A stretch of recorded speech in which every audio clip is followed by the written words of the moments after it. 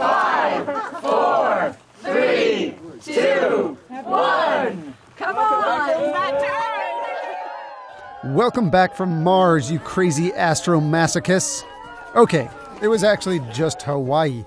But for a full year, these 6 scientists lived in a Mars habitat simulator called High Seas on the Big Island. High Seas is an example of international collaborative research hosted and run by the University of Hawaii.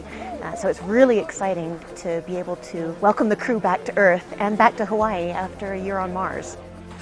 Did they science the out of it Mark Watney style?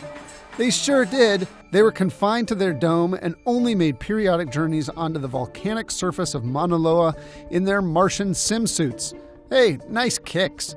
A mission to Mars in the close future is realistic. I think the technological and psychological obstacles can be overcome. This was the second longest Mars simulation ever undertaken. That honor belongs to a group of Russians who spent 520 days in a pod. And you thought your roommate was lame. The UH research going up here is just super vital when it comes to picking crews, figuring out how people are going to actually work on different kinds of missions. It's sort of the human factors element of space travel, colonization. The crew was sealed off just like they would be on Mars. Email was slowed to a Martian 20-minute delay, and food, power, and water were limited to what was on hand.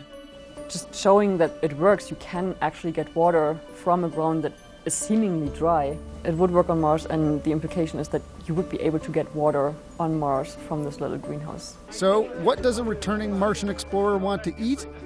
Pizza and bananas, of course.